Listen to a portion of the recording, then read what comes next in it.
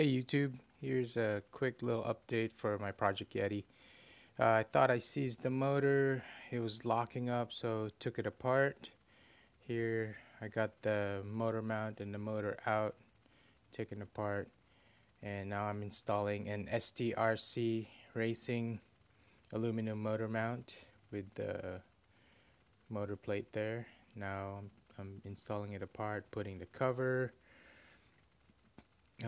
Luckily the motor wasn't seized. Now I've got it mounted back into the chassis with the cover, and then I also got this aluminum plate that holds the A-arms in place, so that I've got it in place. The pins, of course, like most of you probably bent those pins. I just hammered it straight again.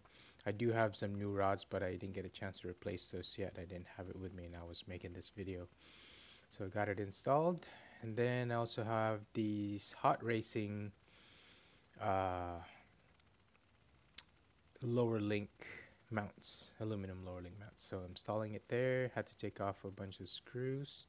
I had to take off, I have the T-bone raising skid plate, so I had to take that off. Now see that I've got it installed with the lower A-arms. And now installing back that T-bone racing protective plate. And this is it, all finished and got it good to go. Thanks again for watching. See you in the next one. Have a good day.